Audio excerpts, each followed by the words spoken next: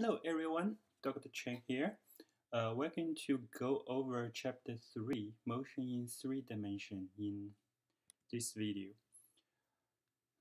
So this is a typical motion in 2 dimension, a long jump, not only the athlete moved in the horizontal direction, so over time, he moved in the y direction as well, in the vertical direction. And the job of physics class is to help us how to describe this kind of motion accurately and quantitatively. Okay, so in order to describe motion in 2 dimensions, we need to build our coordinate system in 2 dimensions as well. So in 2 dimensions, we are going to have x and the y direction in Cartesian coordinate, and we are only going to work in Cartesian coordinate. That x is always perpendicular to y. And if we look at this coordinate system, we have a 0 original point, and we have x direction, right? And this is our positive x, and then we have y direction. This is our positive y, and x and y are perpendicular to each other. And we get points in this coordinate system. For example, point P and point Q. Now, point P has x coordinate and the y coordinate, and this x and y. So let's call this one xp, call this one yp. This xp and yp works together, give us where this point is in this coordinate system. And similarly, we have point Q. Now, motion in 2 dimensions is a point, one object that changes its position from one coordinate in the coordinate system to another coordinate system. For example, a person moves from point P to point Q. So this is we call this the initial position, Ri.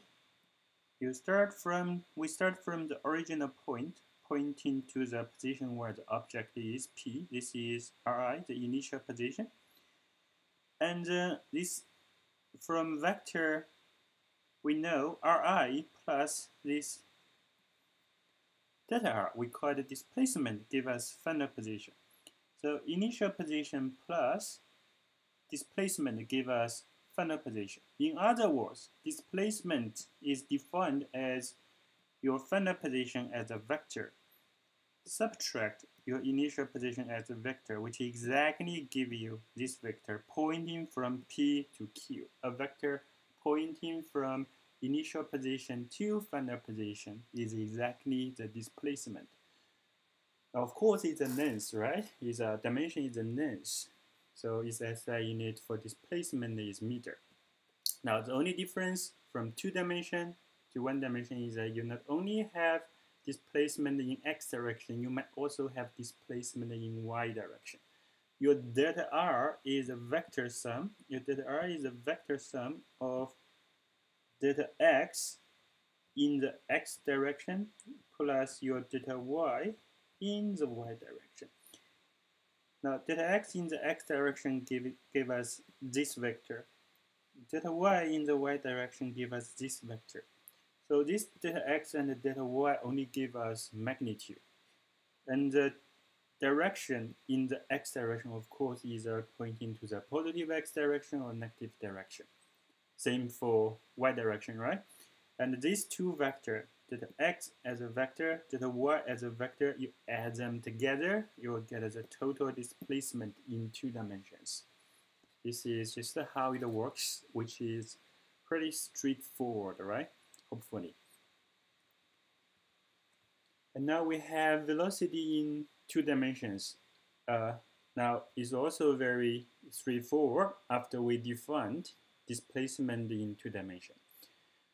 So if we recall, velocity in 1 dimension is delta x over delta t, right? The displacement in 1 dimension divide by the time give us velocity in 1 dimension. Now in 2 dimensions, almost the same. Displacement in 2 dimensions divided by the time give us the velocity. Now this time, displacement, look, is a vector. It has a direction. So our average velocity has a direction as well, and our average velocity has a direction which is exactly the same as a displacement. Now, as a vector, let's see, this is our v average as a vector, and it can have an x component. We call it v average x, pointing in the positive x direction, and then it can have a v average y, which is no, sorry, not this one. This is our v average y, pointing in the positive y direction. This is v average x. Now, the x component of the velocity, of course, is the displacement in the x direction divided by t, and average velocity in y direction is displacement in y direction divided by delta t. And the instantaneous velocity, which is you take the limit where this delta t is very, very, very small. I think that's all we need to know about velocity. Now we move on to acceleration. To acceleration in 2 dimensions.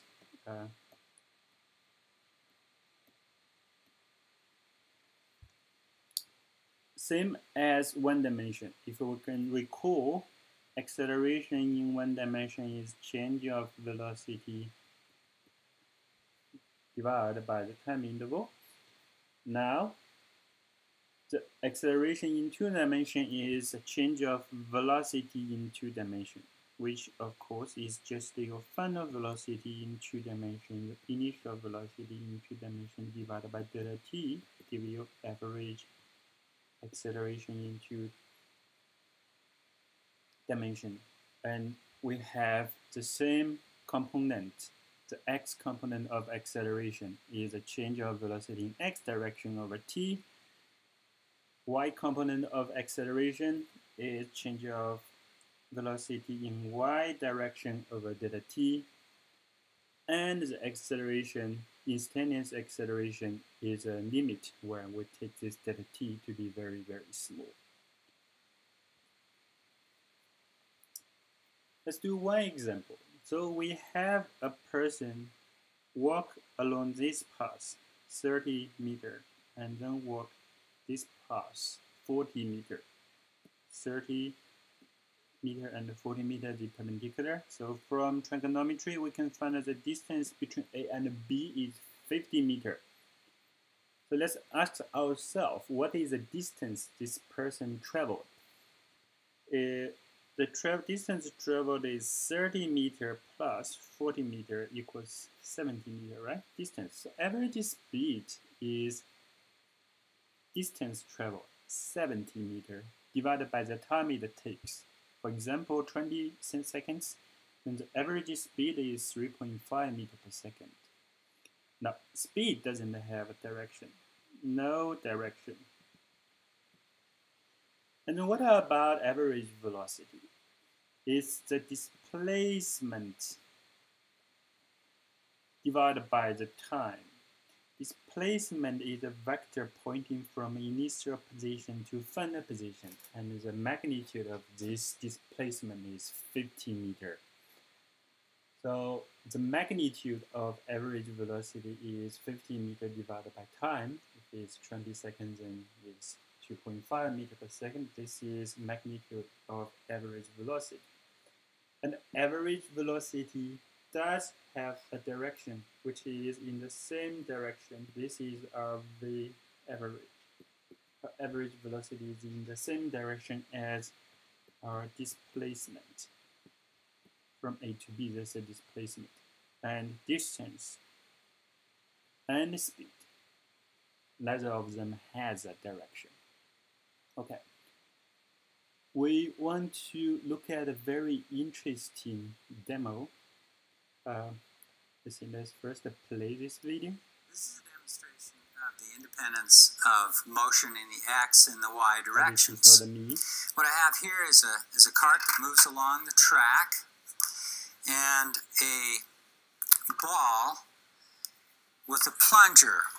And when I depress the plunger, then the ball is released and the plunger activates when this sensor passes a little metallic strip right here. So if the cart isn't moving, then the ball goes straight up and down and comes right back down to where it started. Now this is pretty obvious, right? This is pretty obvious. If the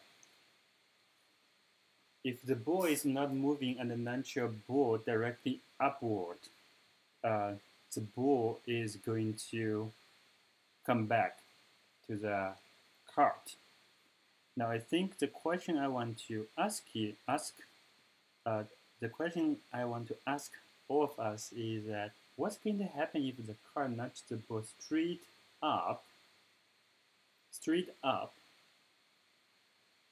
and the cart is moving as well. While the cart is moving and the cart nudges the ball straight up, is the ball going to get back to the cart or fall in front of the cart? So let's this is a demonstration of the independence of motion in the x and the y directions. What I have here is a cart that moves along the track and a ball with a plunger. And when I depress the plunger, then the ball is released and the plunger activates when this sensor passes a little metallic strip right here.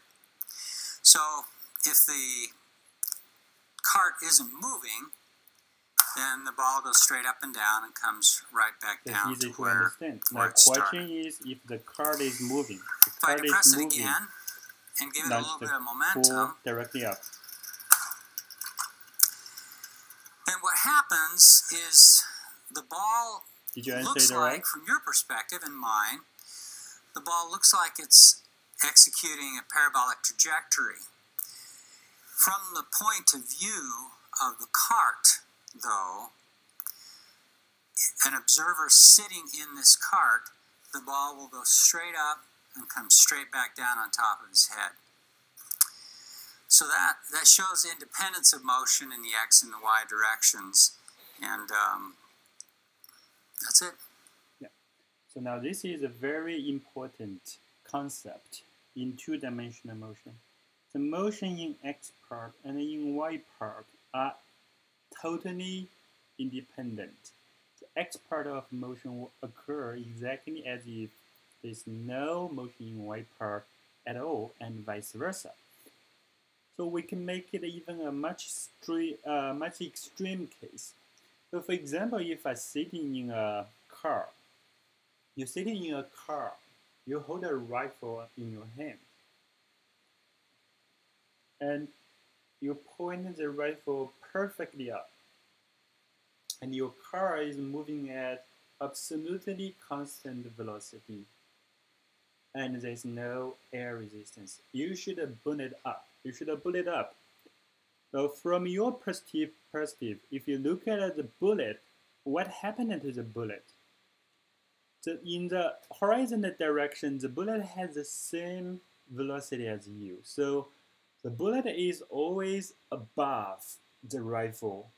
The bullet is just the distance from the bullet to the rifle is changing. So this is a situation you sitting in a car, you hold the rifle perfectly up and shoot it up. Then from your perspective, the bullet is always exactly above the rifle, and the bullet will goes back to the rifle when it's falling back. So this is just how physics works. Now, of course, we made a lot of assumption here. In an ideal case, the car moving perfect constant velocity motion and there is no air resistance. This is what's going to happen, and you have to shoot the ball perfectly up. But hopefully this extreme case can help us understand the independence of motion in x direction and y direction.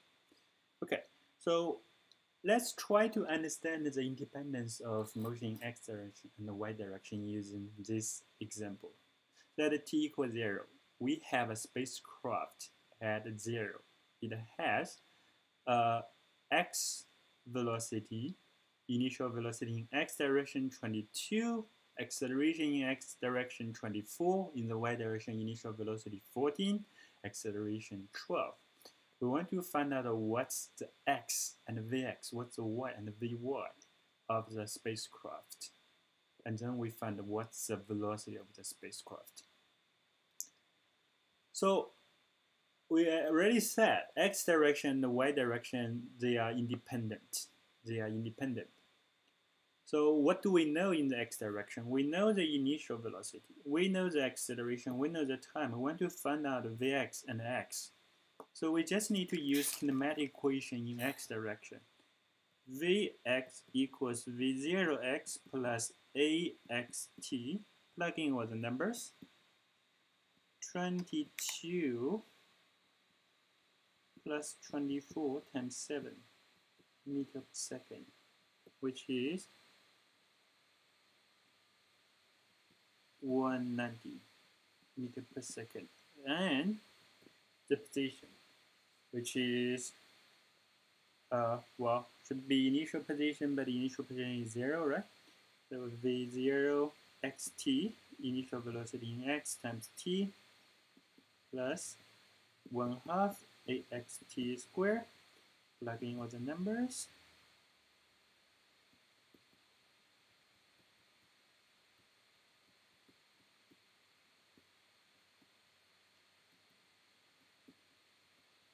Okay, let's do the same thing for the y direction. What do we know in the y direction? Initial velocity, acceleration t, we want to find the final velocity, same, initial velocity plus ayt.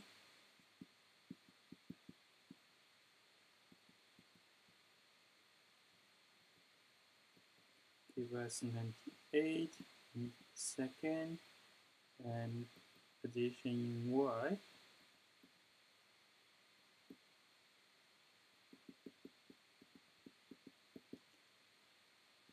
Punch it into your calculator.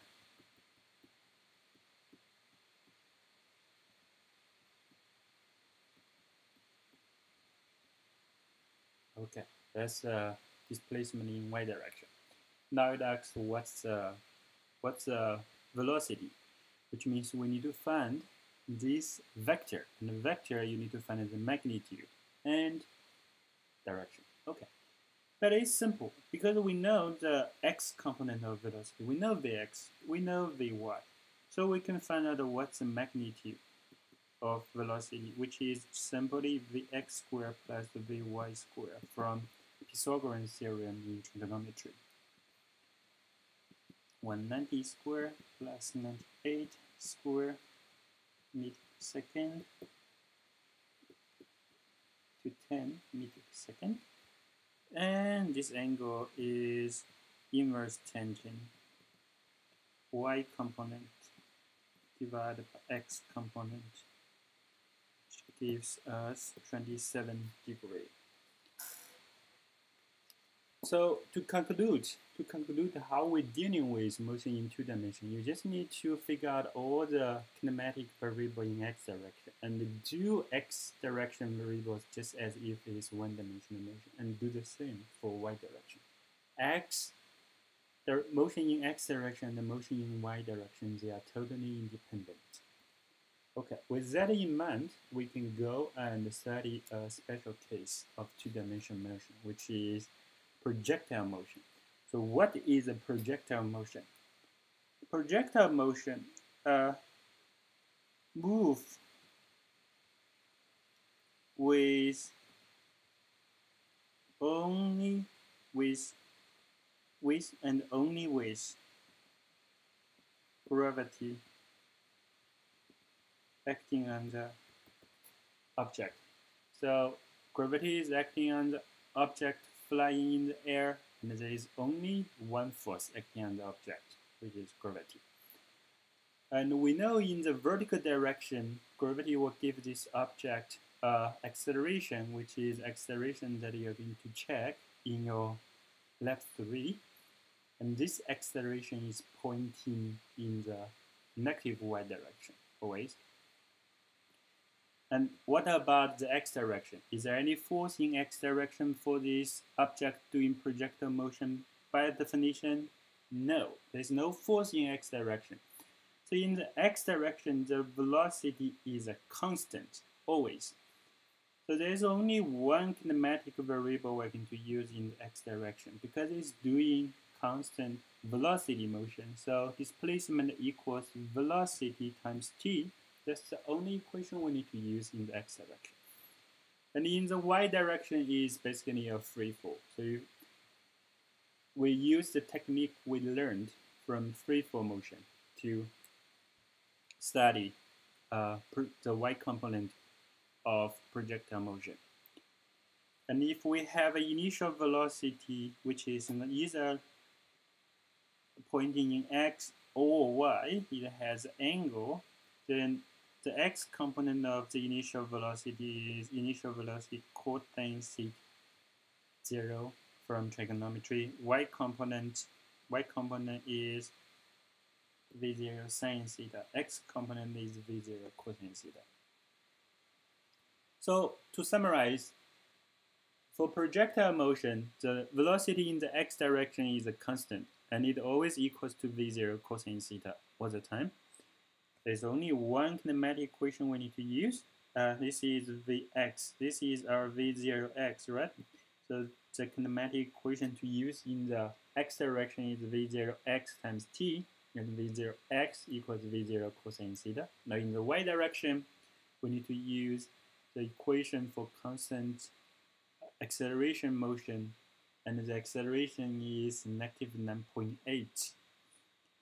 So the velocity in y is your initial velocity in y direction, subtract gt. Of course, this is plus at, and your a is negative g for free fall and the projectile motion. And displacement initial velocity in y times t plus 1/2 at squared, and a is negative g, so it's negative 1/2 gt squared. And the same, we have the third kinematic equation.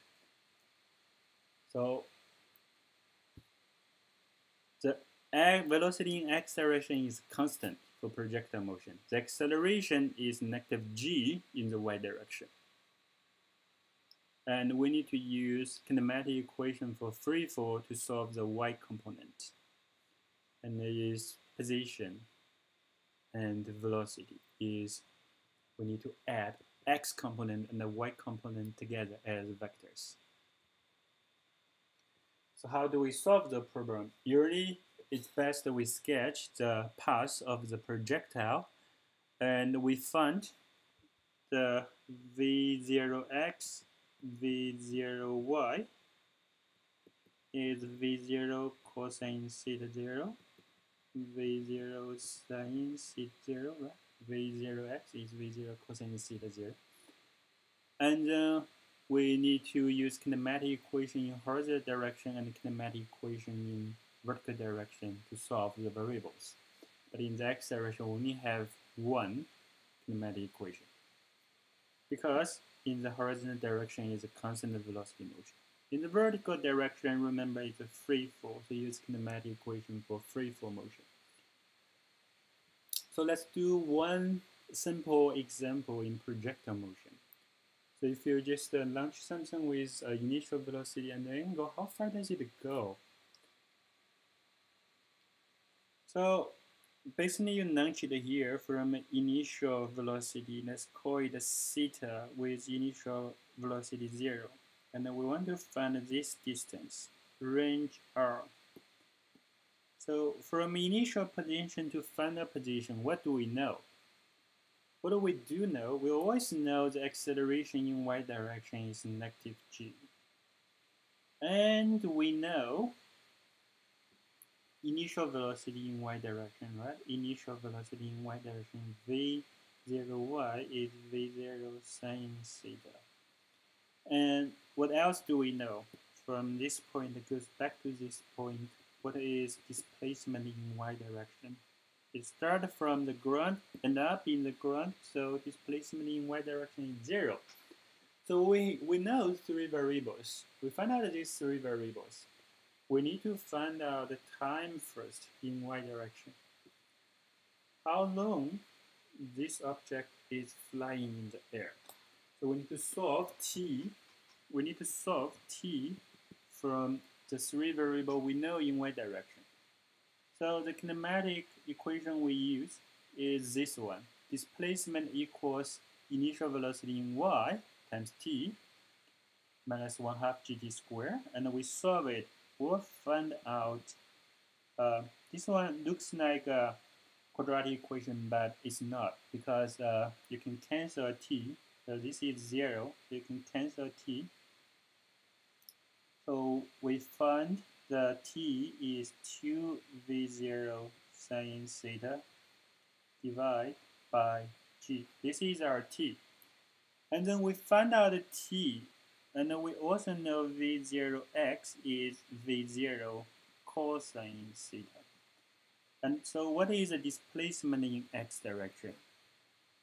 We have emphasized a lot of times there is only one kinematic equation you're going to use in the x direction, which is v0x times t. And v0x is v0 cosine theta times t, which is 2v0 sine theta over g. And now there is an identity in trigonometry. You may not learn that, but you can check it on your math textbook. 2 times sine theta cosine theta equals sine 2 theta. So we just combine 2 sine theta cosine theta to sine 2 theta. We combine v0 to square sine 2 theta over g. So this is the range. So this is how we get this range equation if we launch a projectile with the initial velocity v0 and with the angle theta. Using this one, we can find something that already interesting. That if you launch it with 15 degrees, it would be, the range would be exactly equals to if you launch it 75 degrees. So sine 2 times 15 degrees equals sine 2 times 75 degrees. If you go back, you see, if you fix the initial speed, the range only depends on your angle now, and only depends on sine 2 theta. And well, this is generally true, that 2 times theta equals sine 2, 90 degrees, subtract this theta.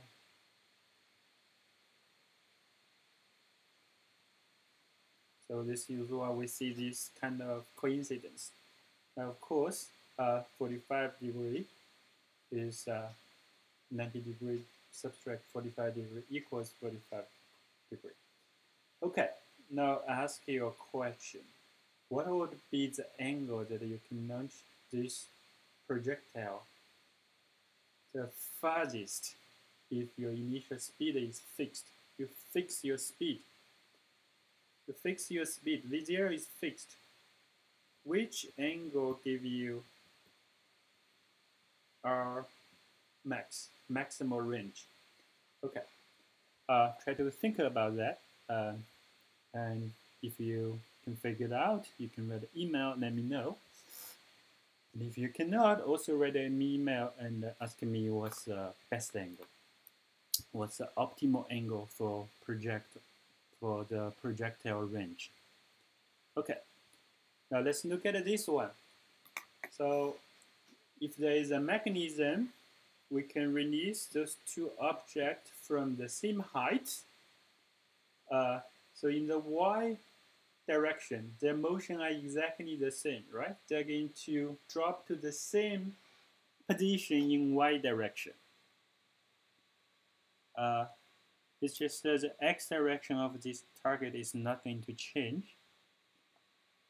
The x direction of this bullet is going to move at a constant velocity, but eventually they're going to bump into each other because the y position of those two objects are always the same.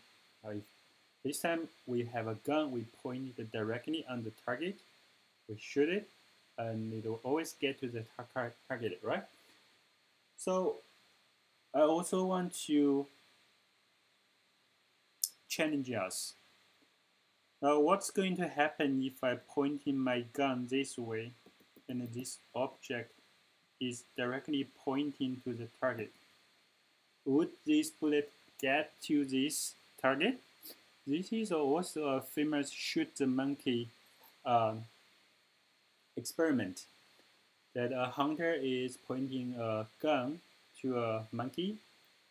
Now suppose the velocity of the bullet is not very fast and the monkey was scared after hear the gunshot, release the hand from the tree. So the monkey start free fall at the instant the bullet was shot. How should the hunter pointing his gun to make sure that the bullet always gets the monkey? Point up above the monkey, or pointing directly on the monkey, or pointing below the monkey? Okay, try to think about that. You can pause this video, try to think about for maybe 5 to 10 minutes if you want. Come up with your best answer and then watch this video and see whether your answer agrees with the experiment.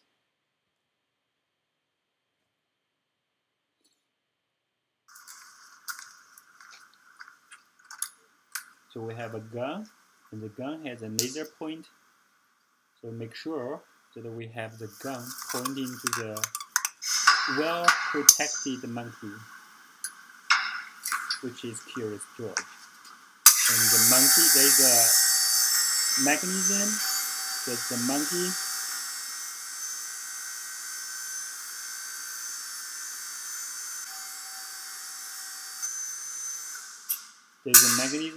the monkey will exactly release at the instant the bullet was fired. And it's directly pointing to the monkey. Are we going to get the monkey?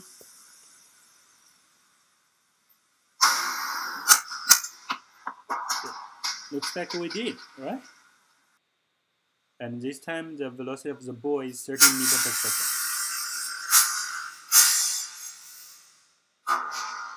Now we can change the initial velocity of the bullet. We can change the initial velocity of the bullet, make it moving slower, see whether it's the same. We change the speed to 9 meters per second. Oh, we still got the monkey.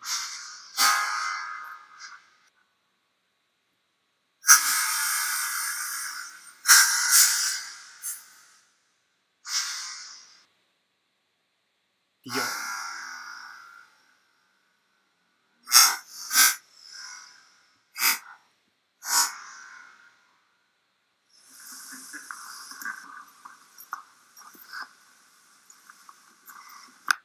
Did you answer these questions that I asked before this video correctly?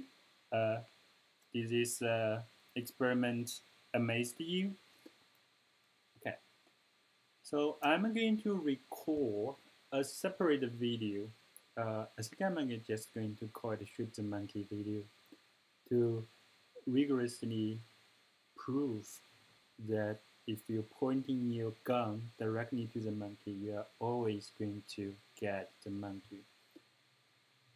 And you are welcome to send me an email to discuss this experiment with me if you find that it's interesting.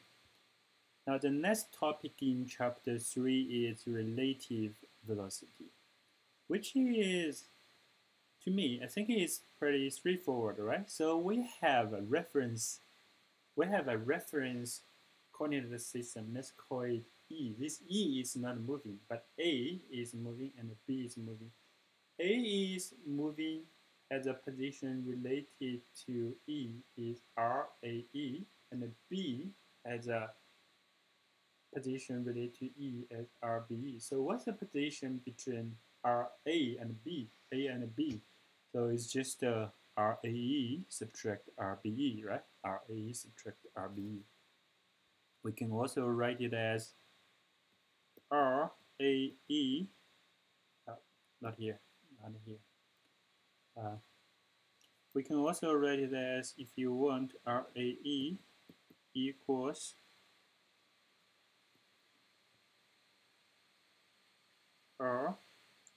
RBE plus RBA. Yeah, you have the same for velocity. VAB is VAE subtract VBE, because velocity is just